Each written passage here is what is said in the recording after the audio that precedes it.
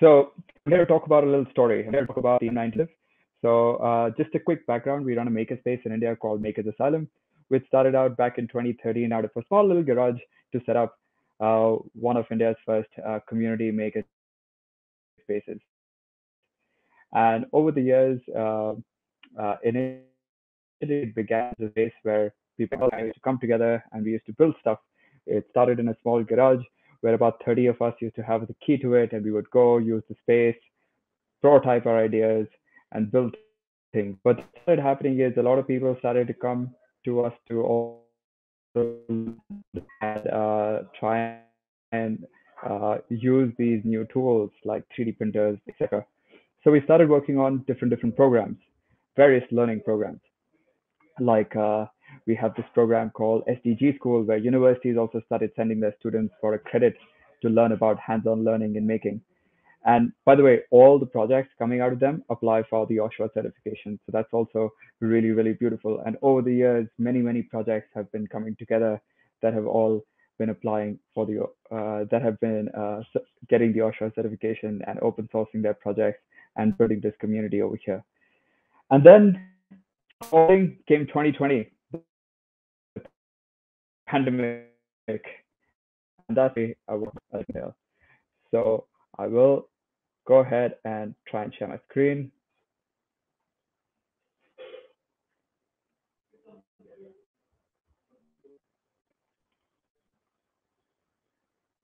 Okay, I think my screen share is working. So, little story about the pandemic. This is of our past spaces that I was talking about. On the top left, the garage. On the bottom right is our current space here in Goa. By now, uh, moving forward. Sorry about this. Yes, there you go.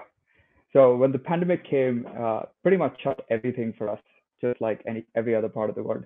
But however, being in space was also quite scary, and at the same time, continue to do what we love doing at Makers Asylum. So all of us decided that we're going to quarantine at Makers Asylum instead of going back home. So we did. Initially, there were about three of us, and slowly that number started growing. During this time, huge initial shortage of PPE in India, like many parts of and we did not know this at that time, but we were learning about how big the issue is. So we started a small initiative in India, 10,000 page laser cutting. We built different models, start with various hospitals and doctors and asked them for their feedback, and were able to quickly come up with a design that worked. And we said, okay, now let's make 10,000 of them. 10,000 was a huge number, thinking of time when all the were shut. So that means that finding material was a big issue. Moving places was a big issue. Manpower was an issue. We were just four of the lab, remember? Volunteers started flocking, and we had over 20 people inside our lab, living there, making face shields, selling them at the same time. We went through over 21 design iterations, and we aha moment when colleague Anul came up trying to make them using foam board, which was revolutionary because board is available every stationary store across the country. When I was talking about the supply chain, so in India, all the trains and the flights and everything were shut. So the only thing we could use to move these face shields from the lab to the other places were ambulances or police cars. But that was also very limited. So how do you move more in a pandemic? And that's when the thought of open source once again prevailed. We open sourced the designs, started making videos, sharing them with every part of the country to start making them using local materials for their local hospitals. And we started joining the dots. So we started connecting hospitals, foundations to local makerspaces, and then sharing the designs and everything they needed to be able to make those locally for their use case. And very soon, over 42 cities, towns, and villages joined the force. And every one from BBC News to all the Indian news channels started talking about this initiative. And pretty much in every part of India now, we had a lab that was active. And we ended up making over 1 million face shields in a matter of 49 days. Now, just to put that into perspective, 1 million in the time of the pandemic, from the first day of the lockdown, it took us 15 days to make the first 100,000 face shields. But then things changed pretty quickly. We were able to make the next 100,000 face shields within 7 days. And then eventually, as you can see, we were making 100,000 face shields a day. And the way this was happening is that over here, you can see the graph where the yellow line is Maker's Asylum, which was consistent and just holding the fort. But more labs were joining the force, and some of them were even faster than us. Some of them were using different technologies, and that really helped to increase the collective intelligence of this group. So we were not only just sharing, but we were also learning from the other labs, and together we were making them faster. And I think that's the true power of open source and distributed manufacturing at work. And very soon, everyone from the police personnel to the doctors across the country were all wearing our face shields. It was a completely interdisciplinary group, anywhere from chefs to doctors to musicians to filmmakers to engineers were all part of the collective. The youngest member of the M19 initiative was only 12 years old, and he made over 344 face shields with his family in Gujarat. This went on to become a very exciting case study on frugal innovation by the University of Cambridge and, of course, OSMS. And we did a lot of different use cases of these face shields. We went on to make superhero face shields for teenagers. We made baby face shields for newborns. We made active respirators with the open source community, along with AIMS Hospital in Delhi. We made rebreather masks for senior citizens so they could breathe easily during while wearing the mask. But while all of this was happening in India, Open Source Medical Supplies did a survey and a study, and 48.3 million units of medical devices, supplies were created by the maker movement across the world. So while we were thinking about this in India, every other maker community was thinking in a similar manner. And that was what was so beautiful about this open source and collective distributed network of labs and maker spaces. However, there was a problem. There was a problem of quality assurance and quality checks. And a lot of labs and a lot of maker spaces were not able to make the same quality as one or the other. And that still exists in distributed manufacturing. And while we were answering that question came wave two. Wave two was very crazy in India. During the second wave in India, we had a huge oxygen crisis. And that's when we looked at oxygen concentrators, thanks to, again, the open source global community. We studied all the existing designs from the Maruth design to the Apollo design and learned a lot about them. But however, we realized that none of them were manufacturing ready or certified. So we immediately got to work once again in Goa at Maker's Asylum and started building them under the leadership of Anul. And very quickly, we were able to not only just prototype multiple versions of the oxygen concentrator, but we were able to solve a lot of the issues that were coming with oxygen concentrators in India, especially related to humidity, related to power cuts, related to electronics. And we were able to create the M1902, which you can see on the rightmost part of the screen. This is now also certified. While building this, one of the key focus that we were trying to address as part of this was how do you scale this in the distributed open manner? And over 30 organizations were able to take this and also go into production with these designs. This was also a big shout out and big thanks to, once again, the Cambridge University that has this center of distributed manufacturing that really helped us do the study around how do you scale an open source device or any device rather in a distributed manner, but at the same time maintaining quality checks and quality assurances. And we're still building on this, trying to create a very exciting, simple framework for more people to use this and to be able to scale their ideas. That's the M1902 once again. Uh, One more thing that happened during the M19 initiative or while we were building these oxygen concentrators was that uh, approximately 300,000 concentrators were also imported to India. But once again, a lot of them started breaking. And this is something that is very common. A lot of medical devices, when they're imported from a different part of the world to a different part of the world, they necessarily don't work so smoothly. And that's when a lot of doctors started reaching out to us to try and help fix them. So we once again used the same exact network of the M19 collective, this decentralized network that was working on the open source oxygen concentrators to host repair camps and, and try and fix the ones that were broken. Very quickly, within just 2 camps, we were able to service about 30 oxygen concentrators. And that's 30 less gone into the landfill, right? So that was what was beautiful about it.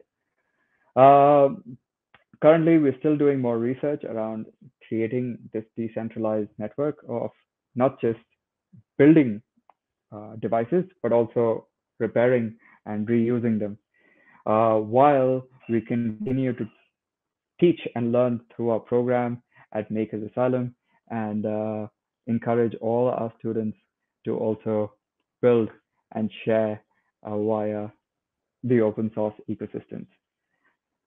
Thank you very much. That's about it from my side. I'm happy to take questions if we have the time. Thank you so much, Vaibhav. That's amazing. We thought 10,000 was a lot, but apparently 10,000 is not a lot. Incredible scaling. So a question for you. How did Makerspaces get cooperation with local authorities for resources such as ambulances or for transit? So what happened over here with us in Mumbai was when we were in Mumbai, very quickly people started to notice the work that we were doing, and we were able to get in touch with the ministry and also the police. So once we got the permission, we were able to share that further with the other maker spaces as well, and send them a letter which sort of helped get them the basic support that these guys are working with this foundation. They already have support of the Mumbai police, so please share the same to them, and sort of escalated and really got the community rolling at that time. Amazing. Yeah, so it seems like you really had a snowball effect going on there. What's currently happening with all of these efforts? So, like I said, currently what we're trying to do at the moment is look at the repair and reuse side of things. So while and also actually the second thing that we're trying to look at is the power, because as you just saw what happened to me over here, we lost power in India, and I was not able to join the call on time. Similarly, there are a lot of power cuts that happen over here in different parts of the country, apart from the major cities. So one of the things that we're trying to address with the M1902 as part of the collective is on alternative power sources for the oxygen concentrators. That's one. The other thing we're doing is reuse ecosystems, that how we can actually fuel that and continue to share that knowledge so that people can repair, reuse in a sustainable manner across the country. Yeah, awesome. Yeah, repair and reuse is such an important part of all of this. Another question for you. Can you talk about what you think the limits are for community manufacturing? Are there limits? And if so, what are the bottom and top bounds for those limits?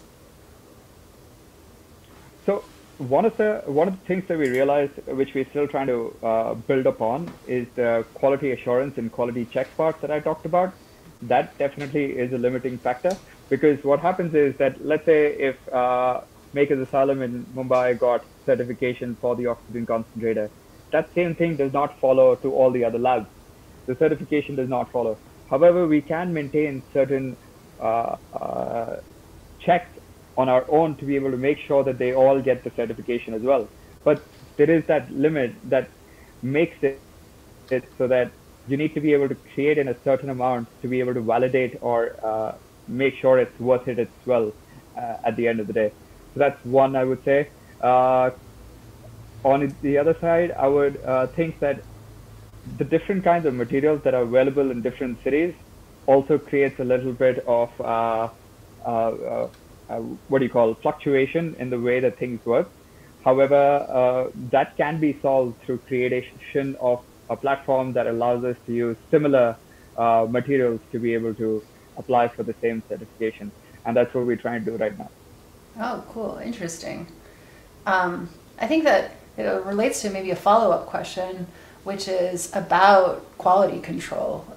For distributed manufacturing, it seems like a big part of it is like the big differences that there are with quality control when you have so many different community members participating. And so do you have like maybe some really insightful takeaways you can share? Like how do you communicate quality control to all of these different people in the community? What are ways in which you like can draw them together? This, talk to us about this extremely exciting topic, quality control. Quality control. Yeah, it is definitely a very exciting topic. So, what happened during the face shield part was that when we were building them, obviously, this was like an extreme crisis situation. And the point was to be able to make as many as possible super fast, but also remember quality. Uh, During this time, what we were doing to communicate was like day and night calls, trying to make sure that everyone's on the same page, but that doesn't work really well.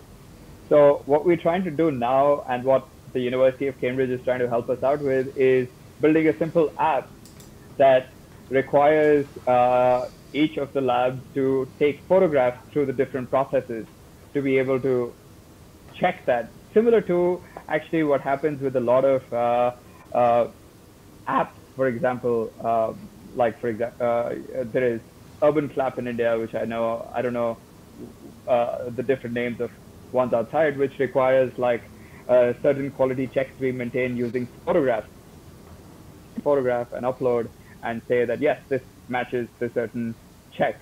If not, if you use something else, then you have to basically call or reach out to one of the validating labs or hubs to say that I've made this change. What do I need to change?